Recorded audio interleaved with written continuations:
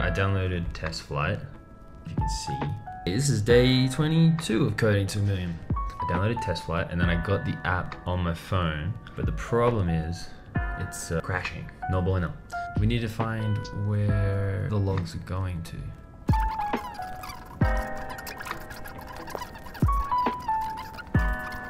Ooh, here we go. Right, so you have to open the crash log in Expo, and then they're just there. This is something. Build in progress. God, everything is so slow. Incompatible React versions. React. God, I think we've broken everything. Okay. I wonder if I just had a mismatch of versions and that's why it's not opening on the phone. That build's finished. If this doesn't work, then the only thing we've accomplished today is breaking everything. That looks more promising. Hey, we're back.